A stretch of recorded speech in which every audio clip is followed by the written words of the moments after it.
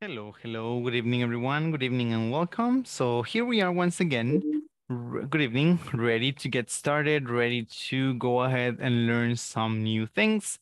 For tonight, we are going to be talking about a couple things. We're going to be closing up on a topic that we had from before, and we are also going to be getting started on something that we consider, well, to be very, very, well, I mean, at least I consider to be very important because we need to learn, how to use these adjectives.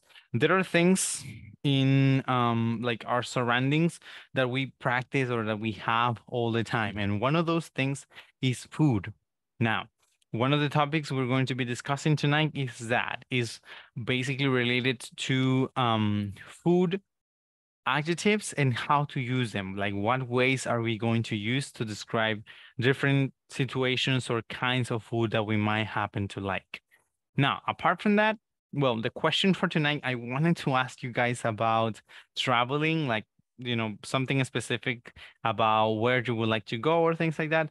But given that we have to talk about food, the question is going to be directed on that route.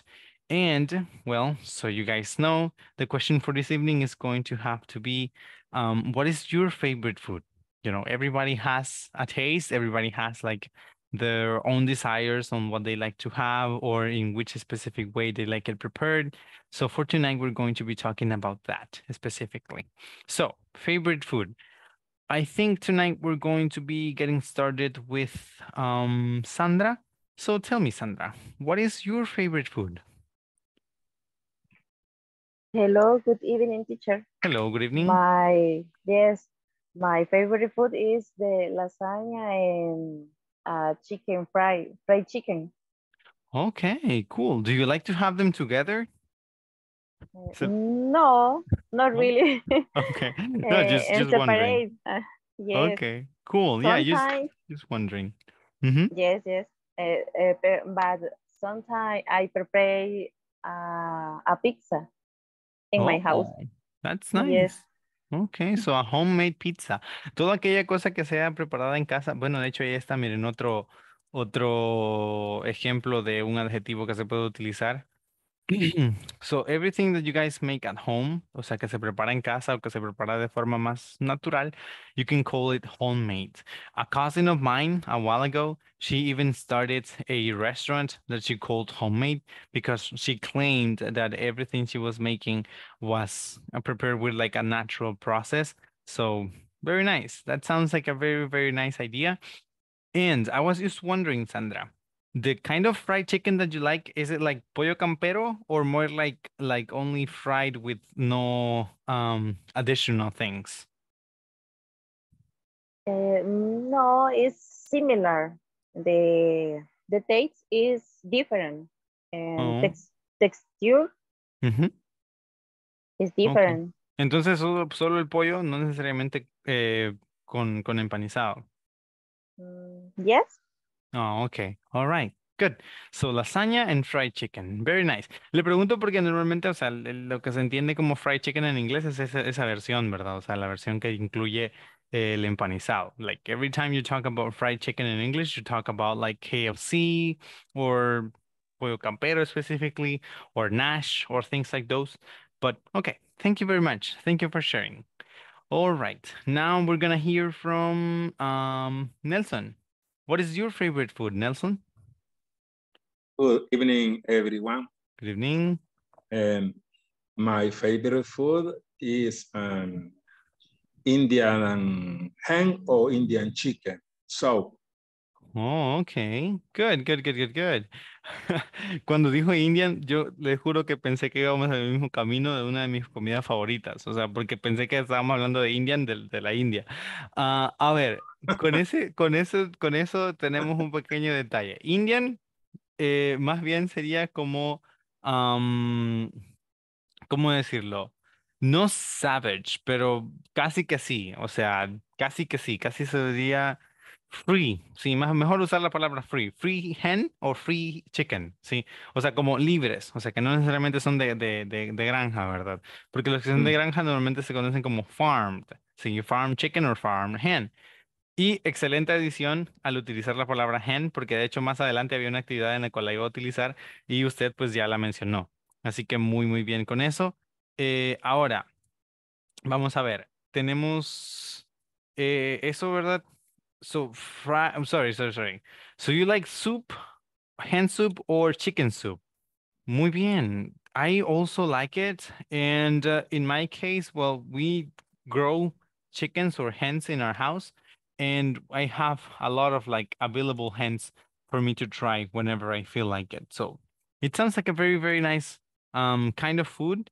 And another question, or my question was, do you like your piece of chicken or hen to be roasted, or do you like it natural? I like um, ham, how do you say, como en las brasas, Roasted.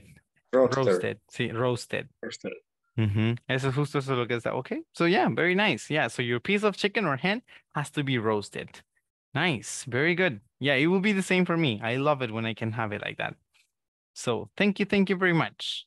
Okay, now we're gonna hear from Juan Carlos. Tell me, Juan Carlos, what is your favorite food?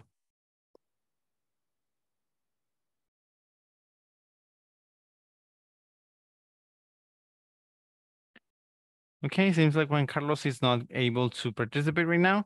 Maybe Neftali? What is your favorite food, Neftali? Hi, Hello hey, there. hello. My favorite food is sushi. Sushi. Sushi, China food. Cool. Actually, Japanese. Noodler. No, Japanese, no. China food. Oh, really? Chinese food? Chinese food, yes. Oh, This is okay.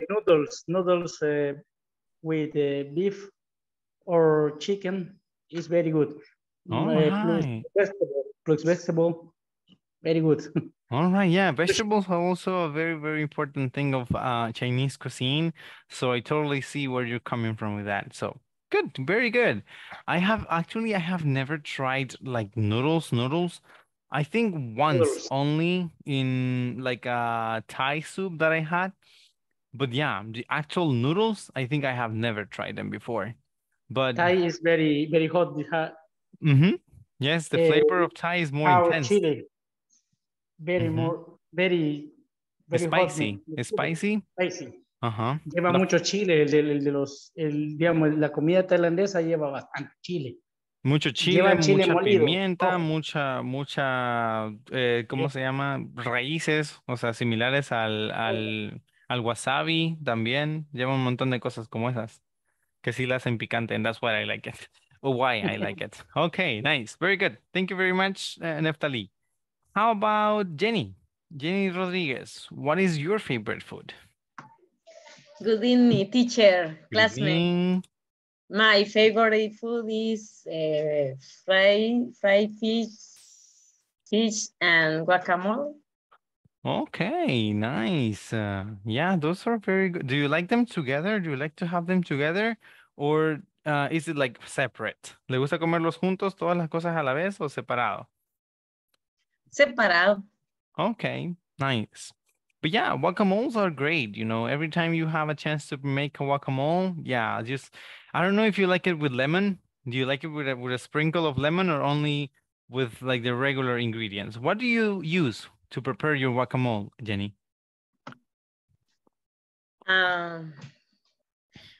Bueno, que lleve huevo, Eggs, yeah, boiled eggs. cheese, Mm-hmm. lemon, Okay. las onion, bastante. Okay, Much. and of course the avocado, right? Yes. All right, very nice, very, very nice. So good. Thank you for sharing. Now let's hear from Edith. How about you, Edith? What is your favorite food? Good evening. Good evening. My favorite food is Salvadorian, like pupusas, chicken soup, beef soup, and beans soup with cheese and Okay. avocado. Very nice. Yeah. And better. Bean soup with cheese and avocado. You know, it was weird for me the first time I tried the bean soup with avocado. I think I was like 18 years old already. But it was kind of weird the first time, but then I ended up loving it. Now, if I'm to be honest, the bean soup that I love is with a bit of like meat. Like because with no meat, I just don't really like it that much. But with meat, it's just amazing. But great. Yeah. I mean, also pupusas, that is my favorite. Like I can put pupusas on top of any other food in the world because I love them very, very much. And how about Isabel? What is your favorite food, Isabel? Hello, teacher. Hello My there. favorite food is tacos and garlic bread. Oh, great. Yeah, garlic bread. That's a very amazing thing to have. Do you like your garlic bread with cheese or only the garlic and bread? With cheese. Okay, great. Yeah, it's Lo better de if birria. it's accompanied by cheese. And yeah, I was about to ask you that exactly. What specific kind of tacos do you like? Do you like every kind of tacos or do you have a specific like flavor of tacos that you prefer?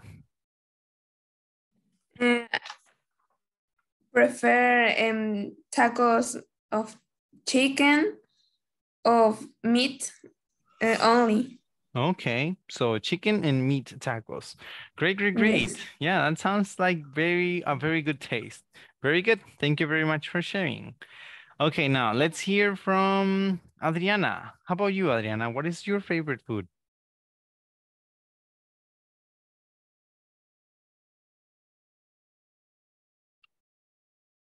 All right, seems like we're in a bit of a trouble right now with Adriana.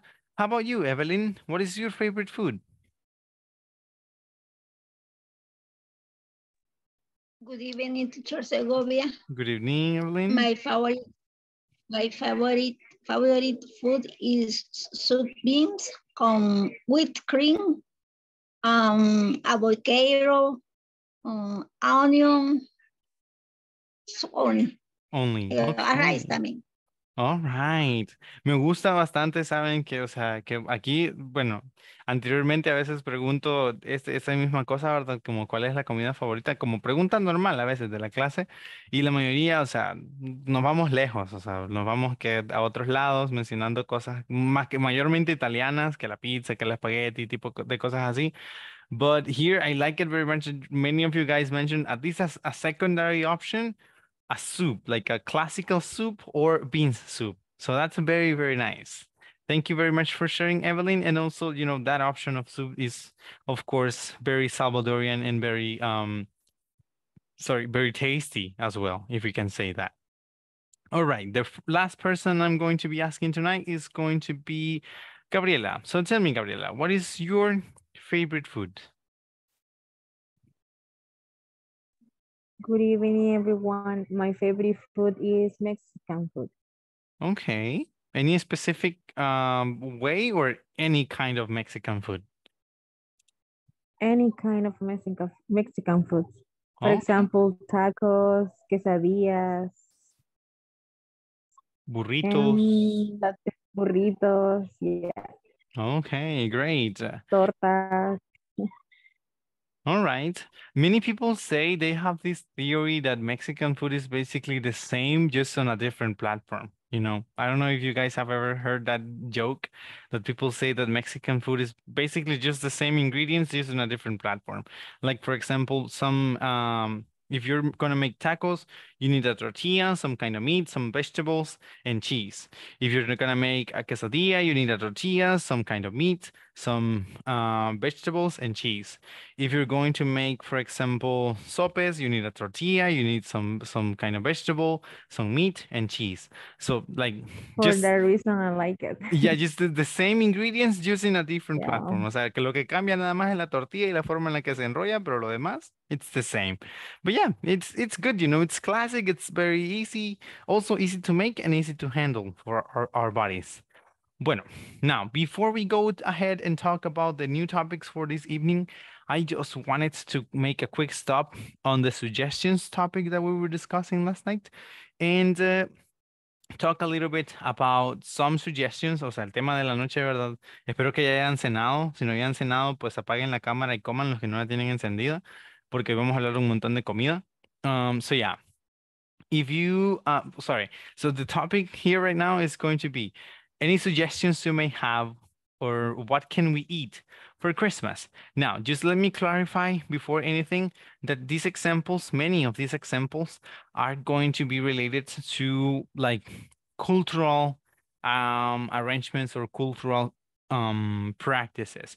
It's not going to be very open because the examples that we're going to include are going to be narrowed down to things that we normally have. But of course, you know, you, your family, your friends, you may prepare anything you like. And after we see these examples, we're also going to have the chance to talk about your own examples, your own suggestions, or what can you guys suggest me that I can have with my family for Christmas. Okay, so before anything also, I just wanted to explain a little bit about this. This right here, the X hyphen and mass, is basically the same, you know, it's the same as this one. The difference that you're going to see, or the difference that you're going to have, is that this spelling of Christmas is the Christian one. Okay, esta es la versión cristiana, la versión religiosa. Now, if you see this right here, this one is more like a public or is more like a ¿cómo se dice? Commercial version. Okay, so this version is more for like stores or things like that. Now, I don't know if you guys know about this, pero, o sea, por ejemplo, la cultura de Estados Unidos está muy apegada, ¿verdad? A como que se respeten algunas cosas. Entonces, también, otra cosa importante a mencionar es que se da muy poco como los arraigos religiosos en las personas. O sea, no hay muchas personas que no necesariamente practican cosas religiosas. Muchas iglesias entonces hace un tiempo se dieron a la tarea, ¿verdad? De como atacar a aquellas empresas que tal vez utilizaban la imagen de la Navidad para hacer ventas, para hacer promociones y que estas empresas, como ya mencioné, tal vez no eran tan creyentes. Entonces por eso se generó esta versión que es la versión más comercial, ¿verdad? De el nombre de la Navidad. Entonces, siempre que ustedes se encuentren con este Xmas, o sea, básicamente dice lo mismo, o sea, se pronuncia de la misma forma, se dice Christmas, pero o sea, es mucho más como para las empresas, se usa más para cuestiones de ventas, para cuestiones de promociones y bueno, espero tampoco vaya a ser algo que afecte más adelante a las empresas, pero si lo usan también, puede ser que haya, o sea, eso detrás, ¿verdad? El hecho de que lo que están haciendo es respetando a las personas que sí son religiosas al no utilizar el Christmas, porque su empresa, o al menos la idea, ¿verdad? O los que están detrás de todo, pueda que no necesariamente sean religiosos. Entonces, ese es un detalle de esta versión. Sí, el Xmas es una versión más comercial de lo que normalmente se conoce como Christmas. Okay, moving on, we have some examples. The first one will be try making some turkey. Now, a turkey is something very usual for Christmas, also for Thanksgiving, but many people in our country, I think my family included, we like the idea of trying to make a turkey for Christmas. We don't always do it. I think it has been like 2 or 4 years since the last time we made a turkey, but the idea, you know, of having a turkey is a very common one for a Christmas dinner. Now, turkey, si se lo estaban preguntando, ¿verdad? Se refiere al pavo, sí, o sea, por si alguno también tenía la duda. So, try making some turkey, sí, tratar de hacer el pavo. Se pronuncia muy similar al país. El país Turquía, o sea, se pronuncia bastante similar a la palabra del pavo. Now, another suggestion. I suggest we bake a ham. Okay, when we talk about a ham, we have an idea of what a ham is. What we normally know as a ham or culturally know as a ham is a slice of meat. Sí, o sea, una tirita, ¿verdad? De carne es lo que normalmente conocemos nosotros como jamón. But hams come in other shapes as well. You guys, for example, when we talk about this kind of ham, when we talk about baking a ham, we're referring to a large piece of meat, like the full leg of a pig or the full leg of a turkey. Porque sí, también existe, o sea, como existe el jamón de pavo ya cortado, así también existe, ¿verdad? El crecimiento que a veces se da bastante grande de algunos pavos para poder extraerles jamones así grandotes y pues ese tipo de jamones son los que luego se van a hornear. So yeah, so I suggest we bake a ham will be a very good example of well, basically that, you know, a thing or a food you can make for Christmas. Next one is you should eat chicken sandwiches. You should eat chicken sandwiches. This is a suggestion I can give to other people. You should eat chicken sandwiches. Ahora, espero que no tengamos la idea equivocada cuando se habla acerca de chicken sandwiches. Lo que sucede es que hay algunas palabras, algunas cosas que nosotros, ¿verdad? Somos bastante creativos a la hora de llamarlas. Porque lo que sucede aquí es que al hablar acerca de estos chicken sandwiches se está haciendo una generalización. Sí, en inglés, un chicken sandwich es básicamente toda cosa que incluya pan y pollo, ¿ok? Por ejemplo, si ustedes van a restaurantes como Wendy's, Burger King o restaurantes como esos, donde se venden, ¿verdad? Las que a veces llamamos de forma equivocada hamburguesas de pollo, ¿sí? Estos no deberían ser llamadas de esa forma, ¿ok? Las que conocemos nosotros como hamburguesas de pollo, en realidad son chicken sandwiches, ¿sí? O sea, en Estados Unidos es mucho más común, o se lo aclaran, ¿verdad? Como mucho más comúnmente a uno, que eso se llaman chicken sandwiches. Las hamburguesas, o la definición de una hamburguesa, es carne de res molida, ¿ok? Entonces eso es lo que se usa para hacer una hamburguesa. Así que por eso no podrían ser, ¿verdad? No podrían haber hamburguesas de pollo. Así que, o sea, es una situación, ¿verdad? Que pues sí, a veces es importante aclararla. Ahora, también cuando hablamos acerca, por ejemplo, de los sándwiches que se dan en un cumpleaños, o sea, los típicos, ¿verdad? Pancitos con pollo, pan de barra y eso, those are also chicken sandwiches. Y los panes que se preparan para Navidad, que son panes así grandotes con una pieza de pollo y, o sea, muchas verduras y cosas que se incluyen en él, también se conocen como chicken sandwiches. Esto se da debido a que, o sea, como no es una cuestión una práctica cultural, ¿verdad? De las personas de Estados Unidos o las personas que utilizan el inglés como su idioma principal. Por eso se ve tan reducida la cantidad de palabras o al menos las palabras que se utilizan para ello. How do you say French fries or potato chips? A ver, French fries, cuando hablamos de French fries específicamente, Jocelyn, estamos hablando acerca de las papitas que nos dan en los restaurantes, o sea, las papas a la francesa, que son así como cuadraditas, o sea, cortadas en forma así como cuadrada, como bastoncitos, y las potato chips, estas van siendo más bien las papas como las Lay's o papas en ese estilo, los que conocemos más como churros, ¿verdad? Entonces, esos serían las potato chips, son las que son cortadas de forma súper delgada y fritas, y las French fries son las que normalmente vienen en forma así como de bastoncito. Ahora, eso es en la cultura de este lado, ¿verdad? De Estados Unidos. En Inglaterra, las potato chips o chippies, como los normalmente les llaman, son también las otras, ¿sí? ¿Cómo se llaman? Las que son como tipo bastoncitos o las papas a la francesa. Porque se supone que de hecho las papas esas no necesariamente fueron inventadas en Francia, sino que, o sea, el nombre pues simplemente se les dio así, ¿verdad? De este lado del mundo. Pero en Inglaterra, por eso mismo es que se conocen como potato chips a esas otras papas, ¿sí? No les llaman French fries porque, bueno, ellos tienen más cerca Francia y se supone que hace tiempo hubo un debate en el cual los franceses mencionaban que ellos no habían inventado, ¿verdad? Ese tipo, ese estilo al menos, ni siquiera de corte para las papas. Así que cuando ustedes consuman, ¿verdad? Las que vienen en bolsitas o las bag chips, esas son las potato chips.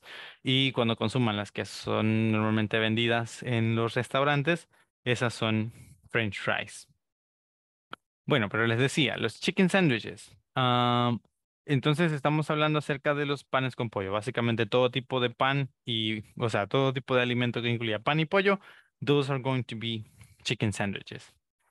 Eh, una cosa sí importante que cabe aclarar, uy, perdón, es que también se puede llegar a decir Christmas sandwiches.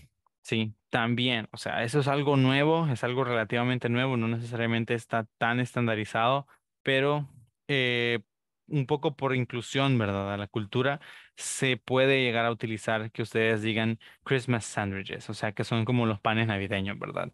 Así que, o sea, podría ser una opción, pero lo más común o lo más escuchado sería chicken sandwiches.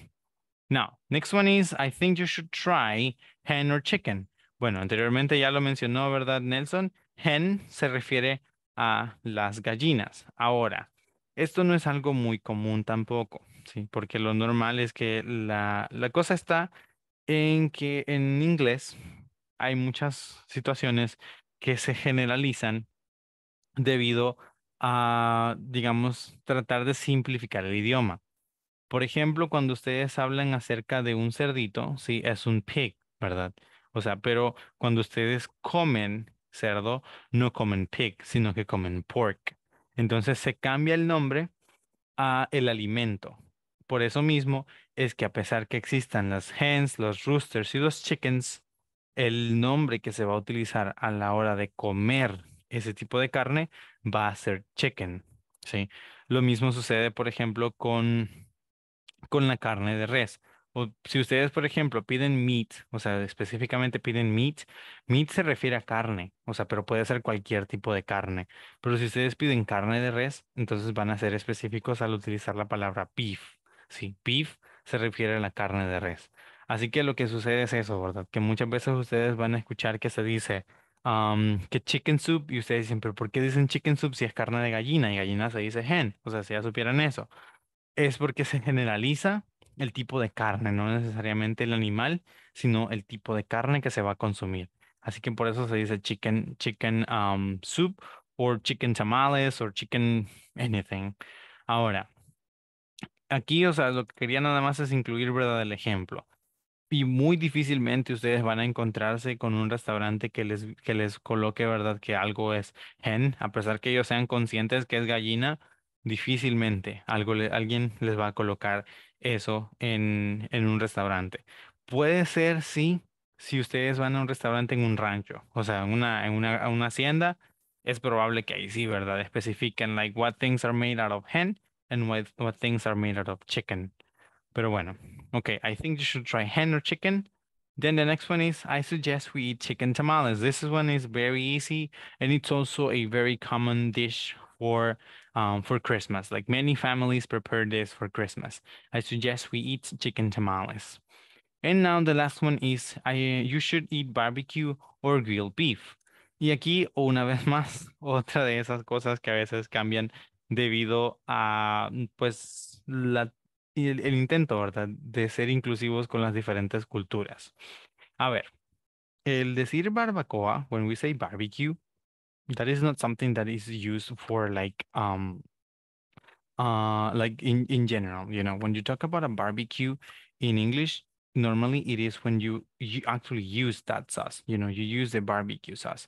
But normally in nowadays we use barbecue only when we're just making or grilling beef. Like every time people are having beef or meat and it's roasted or grilled, people are going to say or call it as a barbecue. So it's something that happens and has been changing a lot in the last couple of decades because they're trying to be inclusive with people from our culture who actually have this as a regular thing. Así que, o sea, no necesariamente es que siempre se utiliza la salsa barbecue y, o sea, las barbacoas no necesariamente van a incluir siempre, ¿verdad?, la utilización de esa salsa. So that's something that also has changed in the last couple of years. Pero bueno, ahora me gustaría utilizar algunos ejemplos que ustedes puedan ofrecer of things that we can have for Christmas. Así que let's hear some examples, some things that you consider to be an important dish for Christmas.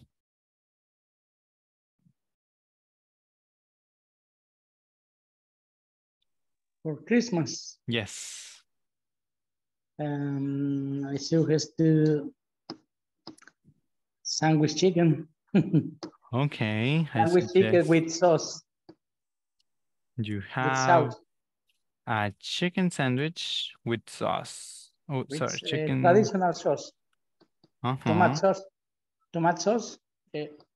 sauce. Tomato sauce. Yes, Very nice. with this traditional, I think. I do think that too. Yeah, I think it's a very traditional thing. Trying, chicken sandwich with tomato sauce. Yeah, seems like a very traditional idea. Okay, any other ideas of something you can try for Christmas? Teacher, Mm-hmm. I suggest you have tamales. Okay, I suggest we can have tamales. Chicken tamales. Again, yeah, you can say that. Chicken tamales. I suggest we can have chicken tamales. Very good. Thank you very much. Okay, any other example or any other idea that we may have for Christmas?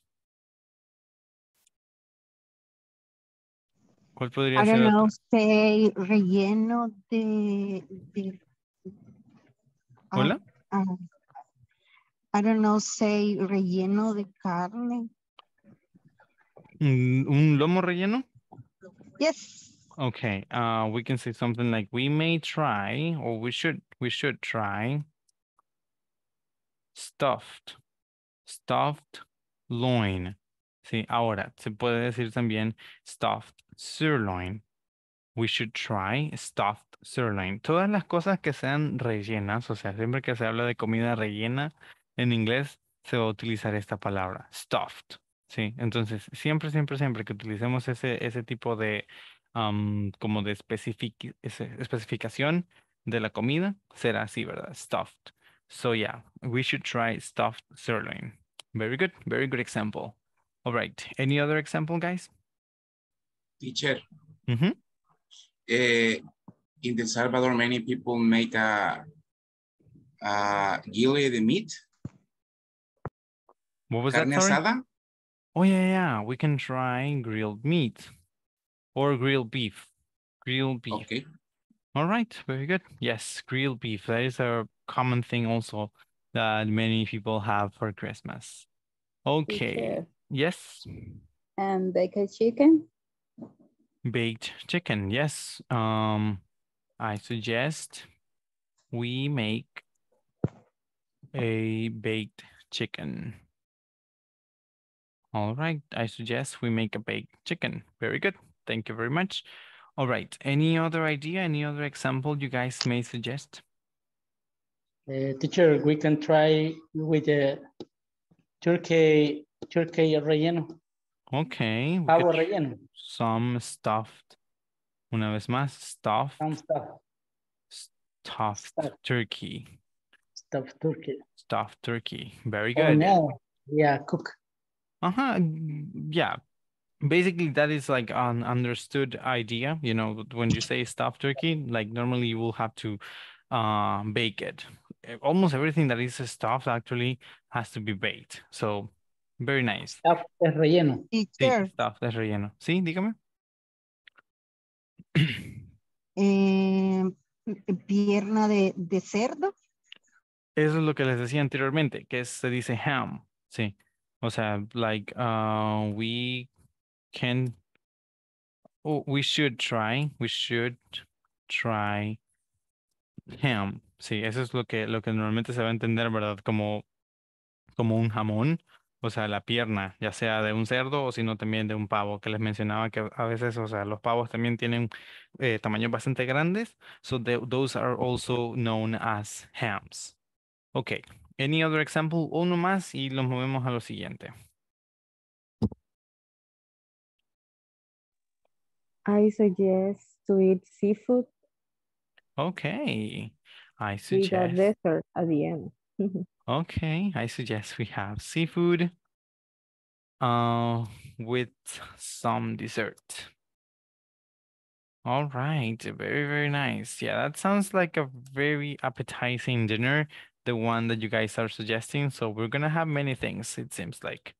Uy, ¿qué se me hizo entonces? Dessert.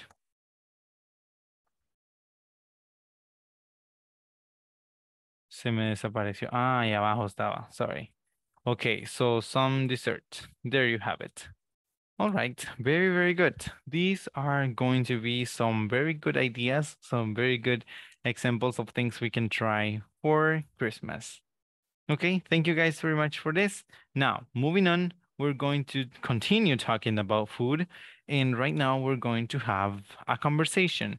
It is very possible that we're going to be practicing this conversation this evening, but we'll see about that, okay? Because I am very excited to get to the next topic. So let's see if we are going to have the time to practice the conversation. Now, this conversation is once again about food, and it's going to include two people, Jeff and Bob. Now, the conversation should go as following. Say, would you like to go out to dinner tonight? Sure. Where do you want to go? Well, what do you think of Indian food? I love it, but I'm not in the mood for it today. Yeah, I'm not either, I guess. It's a bit spicy. How do you like Japanese food? Oh, I like it a lot. I do too. And I know a nice Japanese restaurant near here. It's called Iroha. Oh, I've always wanted to go there. Terrific. Let's go. So this is the conversation that we're going to be practicing in just a while. Now, thing that I would like to highlight here is this specifically. Esto, sí, cuando utilizamos esta palabra, say, al principio de una idea, es muy, muy similar a la manera en la cual nosotros utilizamos en español, ¿verdad? El oigan, ¿sí? Que es como un llamado de atención, o sea, como si estamos tratando de que las personas que estén a nuestro alrededor o con quien sea que estemos hablando, nos presten atención, o si es una sola persona también, ¿verdad? Que nos preste atención. Entonces, say va a ser algo muy, muy similar. Así como ustedes dicen, oigan, y luego introducen de una vez, ¿verdad? La idea que tuvieron, asimismo se va a utilizar el say. So, for example, if we are all sitting in a room and like we're getting bored and we just feel like maybe we should do something different, we should like try something different, then somebody can say something like, say, what if we go for a walk? Sí, entonces tratando, ¿verdad?, de iniciar como una nueva actividad. Entonces significa que cuando decimos el say, lo que tratamos de hacer es solamente de llamar la atención y luego ofrecer, ¿verdad?, cuál va a ser, pues, nuestra idea. So, yeah, say. Ahora, I would like to have one of you guys, or I mean, a couple of you guys to practice this conversation. Of course, as you guys already know, this is the regular way. So, can I please have two of you to practice the conversation right now for the group? Okay, Gabriela. And who's going to join Gabriela on practicing this conversation?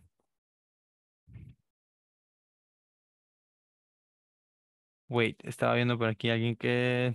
Esmeralda. So, Gabriela and Esmeralda. Nice.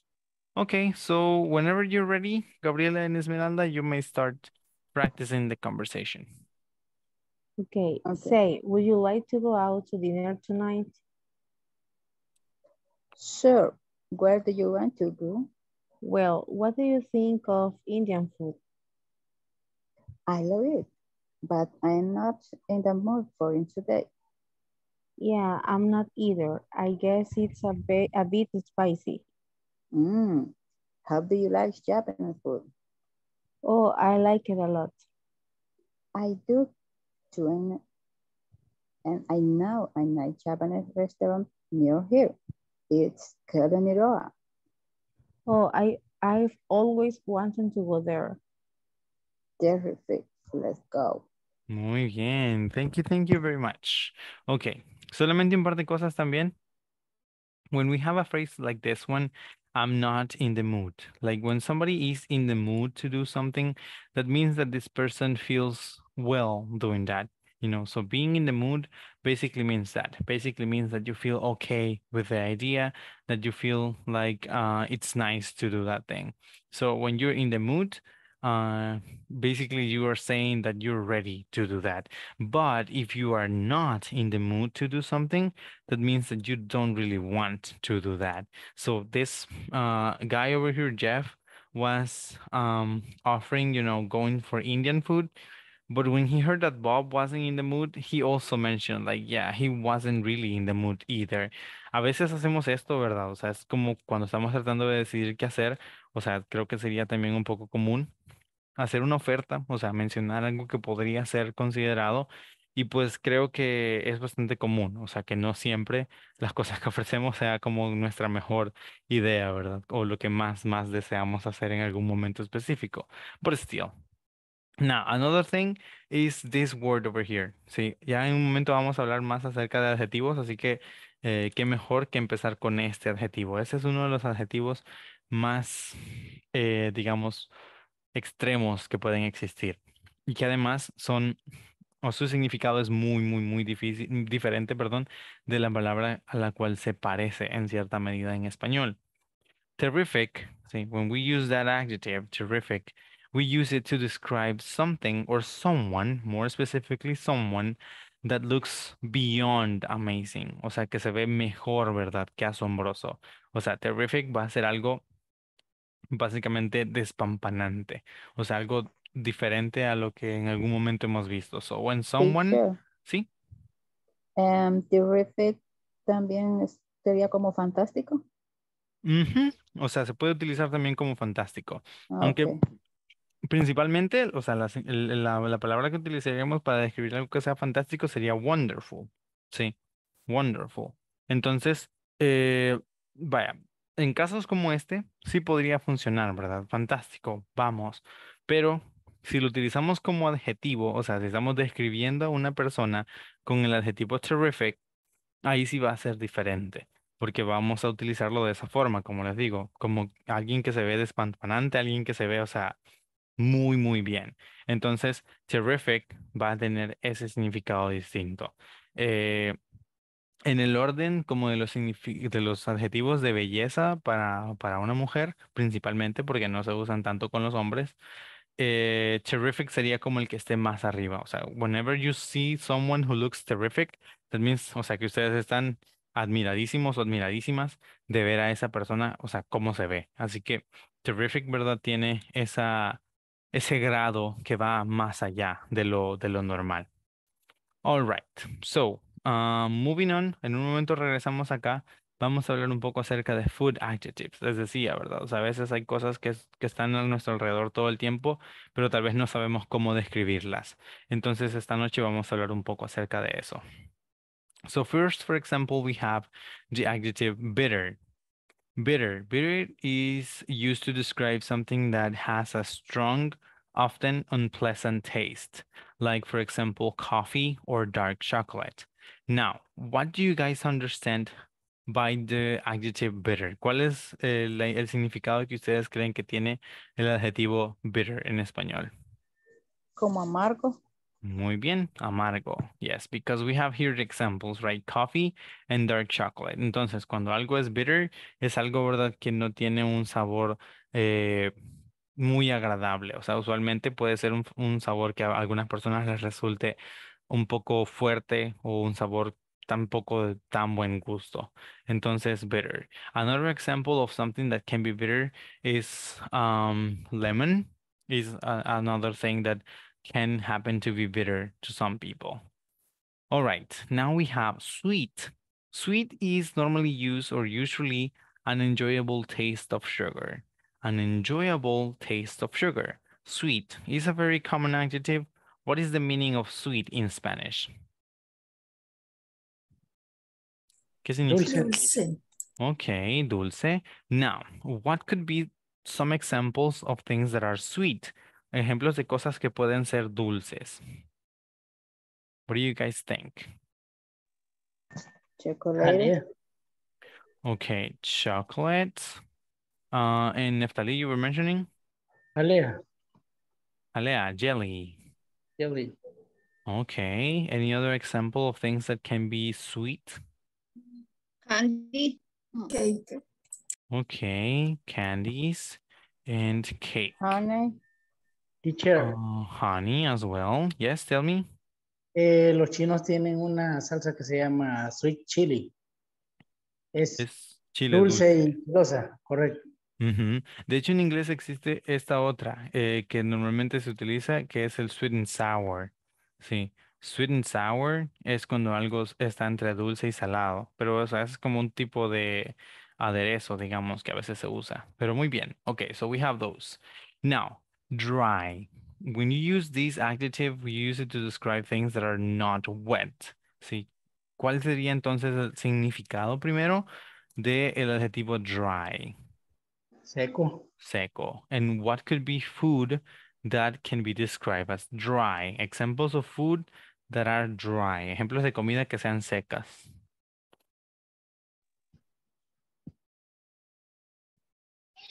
Bread. Okay, that is the first example that I always think of. So bread is dry. Anything else that can be dry? Cookies. Yes, normally cookies are dry. That's right. Another example of something that can be dry. Grilled meat. Sorry? Grilled Oh, meat. grilled meat. Well, not Grilled really. meat. No. Not really, because normally it is a little bit juicy. You know, it has to be a little bit juicy. So not necessarily. Another example of things that can be dry can be, for example, peanuts. Yeah. So when you eat peanuts, almonds, things like those, they are regularly dry. Of course, debates can be opened about whether or not they have like oils or things like that.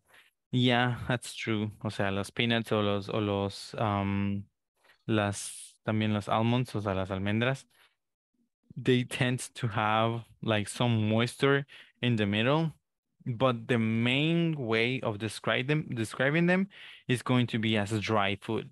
So bread, cookies, peanuts, and almonds are food that normally are going to be dry. Now we go with moist. Moist is something that is a little wet. So what can be something or what can be, ¿cuál sería primero que nada la descripción en español de la palabra moist o del adjetivo moist? ¿Cuál sería la interpretación que ustedes le den a esta palabra? Húmedo. Húmedo. Very nice. Now, examples of food that can be moist. What are some Tres leches. a 3-meal cake is not necessarily moist. That is wet. Sí. O sea, un tres leches no necesariamente sería húmedo, sino que ese sería, ¿verdad? Mojado. Sí. O sea, ese sería de verdad no necesariamente húmedo, sino mojado. Moist, si me dejan que, o sea, que les explique también, se puede utilizar en otros contextos. Por ejemplo, cuando presencian la neblina, sí, la neblina es lo que normalmente se conoce como moist. La diferencia entre moist y wet es que, digamos, cuando hay neblina, ustedes pueden caminar a través de esta y no necesariamente se mojan. O sea, la ropa, por ejemplo, la pueden sentir fresca, en su cuerpo pueden observar, ¿verdad? Un poco de humedad, pero no llegan al punto de estar mojados, mojados, mojados. En cambio, cuando llueve, ahí sí, o sea, la lluvia casi que de inmediato nos moja, ¿verdad? Si hay neblina, digamos, ustedes pueden poner su brazo así y no necesariamente se va a poner mojado de inmediato. En cambio, si llueve, o sea, ustedes van a sentir rápido, ¿verdad? Que se está mojando y pues ahí ya hay demasiada humedad y ya está, o sea, mojado. En cambio, con algo moist, es como que sí hay humedad, o sea, está un tanto húmedo, pero no necesariamente si ustedes, por ejemplo, estrujan esta comida, va a salir un montón de jugos, ¿verdad? Entonces, esa es como la diferencia entre moist y wet. So, moist is something only a little wet. Así que, ¿cuál podría ser otro ejemplo de comida que sea moist? Peanut butter. Peanut butter. Mhm. That is weird. Pero creo que sí. Creo que podría incluirse peanut butter. Okay. Any other example of something that can be moist? Bueno. Maybe pizza? Sorry, what? Maybe pizza? Not necessarily, Pesado. because pizza normally is juicy and oily. Sí, la pizza normalmente es más sería en uno de los que tenemos en la siguiente lista. Principalmente podría ser incluida en uno de los que tenemos en la siguiente lista. Aquí otra de las que en mi caso a mí me gustan cuando están así y que va a ser contraproducente serían las cookies. Yeah, when cookies are moist, o sea, a veces, ¿verdad? Se llega a tener un punto en el cual las galletas no están del todo horneadas, no están del todo secas. And they can be moist. The taste of moist cookies is just great because you don't feel like you're biting something that is dry, but on like a piece of cake, but tiny and with different flavors. So yeah, Gabriela, quítale volumen. this can be some examples of moist things. All right. A pie. Yeah, a pie, a specific kind of pie can be something that is also moist. Very nice. Very good. Thank you. Tamales, Thank you. teacher. Tamales. Some tamales. Por ejemplo, los de Están. elote. Los de elote podrían ser, pero los tamales de gallina, esos principalmente son oily también. O sea, tienen más grasas que humedad específicamente. But yeah, we're gonna do tamales. Ok, bueno, lo voy a quitar porque para que quepan ejemplos de la siguiente. La siguiente es bland. Sí, bland. Bland refers to something that is boring or not interesting, something that relatively has no flavor. So bland. Comida que a ustedes se les haga sosa. Bland. What can be something that you consider to be bland? Teacher, blanda puede ser blanda y se puede usar como amable para otra cosa. Sí, también se puede utilizar así para describir a personas, o sea, personas que son bland, podrían ser personas, o sea, un poco amables, pero, ok, vegetables tenemos. Dependiendo del contexto. Dependiendo del contexto, exactamente. Si es hablando de comida, ¿verdad? Sería comida que sea, pues, básicamente insípida, digamos. Banana. Let's say that a banana. However, bananas are relatively sweet. Sí, las bananas por lo general son dulces. Aquí yo quisiera que mencionáramos, o sea, porque incluso voy a quitar los vegetales porque no necesariamente, muchos de ellos tienen sabores diferentes, cosas que no necesariamente tienen sabor.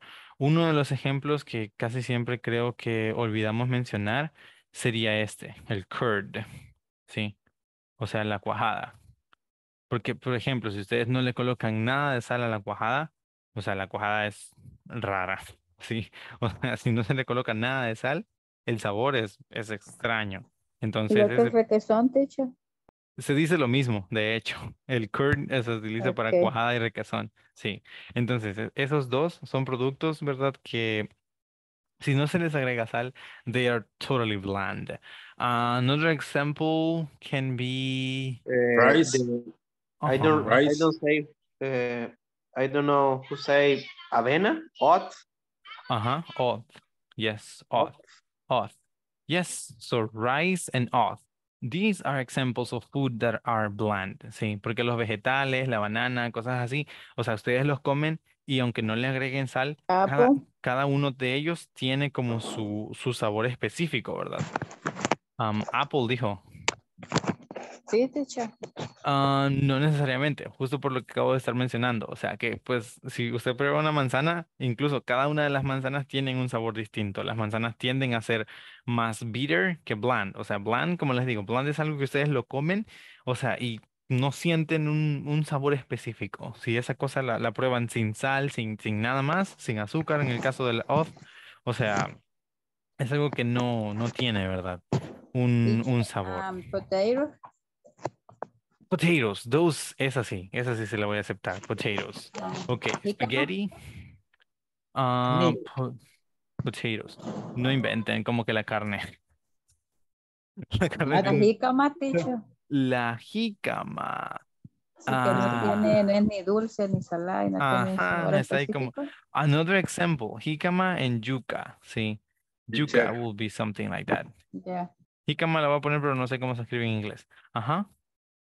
Teacher, pero hay alimentos acá en nuestro país que, por ejemplo, no sé si se llaman así, pero hay quienes les dicen como motates o piñas de Ajá. piñal que Sí, no sí. tienen sabor, pero que los usan a veces con También. huevo, pero la traducción en inglés para esos alimentos No clue. no De eso existe, no, ¿verdad? no tengo. Yo creo que son cosas que como pues son inventos que nosotros. Bueno, sí, es cierto. Tiene razón aquí lo que dijo Jocelyn, el agua. Como son cosas que nosotros nos hemos inventado comer, no creo que tengan necesariamente una traducción aún. Porque hay cosas que pues sí, ¿verdad? Como son, ajá, así muy específicas de la cultura, no necesariamente van a tener una traducción. La flor de isote, ¿verdad? Justo eso voy a mencionar, pero saben que el detalle es que la flor de isote, una vez más, entra más en la línea de ser bitter, o sea, porque llega a ser amarga. Sí, si ustedes no le agregan nada, la flor de isote puede llegar a ser amarga. Lo mismo con esos motates. O sea, el caso con algo bland es algo que ustedes prueban y ustedes, o sea, si no le ponen nada más, ustedes no sienten sabor a nada. O sea, el sabor es como estoy comiendo, qué sé yo, masa. O sea, entonces ese es el detalle con las cosas que son bland. Ahora, moving on, solo nos queda un poquito de tiempo. Quería aprovechar para explicarles este, miren, spicy. Este es uno que da bastantes problemas porque, vaya, la cuestión es que en Estados Unidos ¿cómo se llaman? Las especias más comunes son simplemente la sal y la pimienta. O sea, no hay más allá, ¿verdad? No hay tantos sabores, tantos experimentos con la comida. Entonces, por eso mismo es que muchos restaurantes llaman spicy a cosas que no necesariamente deberían ser llamadas spicy. Porque algo spicy debería ser algo que tenga muchos sabores, ¿sí? Por ejemplo, mencionaba anteriormente, ¿verdad? eh, ¿Cómo se llama? Neftalí, la comida tailandesa. O sea, la comida tailandesa es algo bastante muy spicy porque tiene, a pesar que tenga mucho sabor, ¿verdad? De chiles o tipos de chile, tiene también bastantes cosas como pimienta, canela, en Jengibre, alguna... ¿Hola?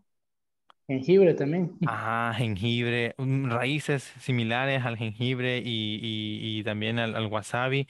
Entonces incluyen muchas cosas como esas. Y eso hace que la comida sea spicy. Lo mismo sucede con la comida hindú. O sea, la comida hindú es otra, ¿verdad? Otro ejemplo de comida que es spicy. Pero ahora, hoy en día se conoce más como spicy las cosas que son picantes. Entonces ahí se está utilizando de forma un poco incorrecta la descripción, ¿verdad? O el adjetivo, porque el adjetivo correcto debería ser hot. When something that, algo que nos pica, o sea, o que sentimos, ¿verdad? Que es picante, no debería ser spicy necesariamente, sino que hot. Pero pues eso es algo que tiene que ver bastante con la forma en la cual los restaurantes ahora lo ven, ¿verdad? Porque lo ven más desde un punto de vista, o sea, que si algo tiene un sabor digamos, diferente, ya es algo spicy. Entonces, eso es lo que a veces pasa. Pero spicy para ustedes deberá ser algo que tenga muchos sabores, ¿sí? Algo, por ejemplo, la birria, o sea, que tiene un montón de cosas que se le agregan para que llegue a tener el sabor que tiene. So that is something that is spicy. Okay, then we have savory. Okay, savory is something that is not sweet, but is not salty, like bread, sí, el pan o también las crackers. Las crackers son un tipo de galletas muy similares a las galletas saladas, pero pues las galletas saladas, ya bien dije, ¿verdad? Son saladas. En cambio, las crackers son como galletas integrales. So those are like examples of things that are savory, sí, savory. Ahora, solo con este nos vamos a quedar que sería el rich. Cuando hablamos de algo que es rich en inglés, estamos refiriéndonos a cosas que tienen, no necesariamente que son ricas, ¿sí? O sea, la palabra o el adjetivo rich también se puede utilizar para describir personas que sean ricas, ¿verdad? Pero cuando lo utilizamos en comida, nos vamos a referir a cosas que tienen bastante sabor, pero de cosas como cremas o de cosas como mantequillas que se le puedan agregar. Un ejemplo muy claro de esto podría ser cuando hablamos de Alfredo. Sí, la pasta Alfredo es algo que es rich, o sea, porque tiene sabor, ¿verdad? Bastante a crema. Entonces, another example could be smashed potatoes, o sea, el puré de papas. That's another example of things that are rich. Sí, entonces, cosas que son rich principalmente van a ser cosas que incluyan bastante mantequilla, bastante crema o alguna especie, ¿verdad? De forma de preparar el huevo. So those will be things that are rich, ¿ok? Así que reservar rich principalmente para cosas que tengan así como una salsa, ¿verdad? No Teacher, necesariamente lo vamos a usar tan a la ligera, ¿sí? así como los aderezos, dressings. Ujú. Los aderezos, por ejemplo, pueden llegar a ser algo que se considere como rich porque le dan, ¿verdad? Esa textura y sabor distinto a las comidas. Ok, pero bueno. So once again, no alcanzó el tiempo. We basically ran out of time. Thank you guys very much. It was a very quick class tonight, but anyway, I enjoyed it very much. I hope you guys did too.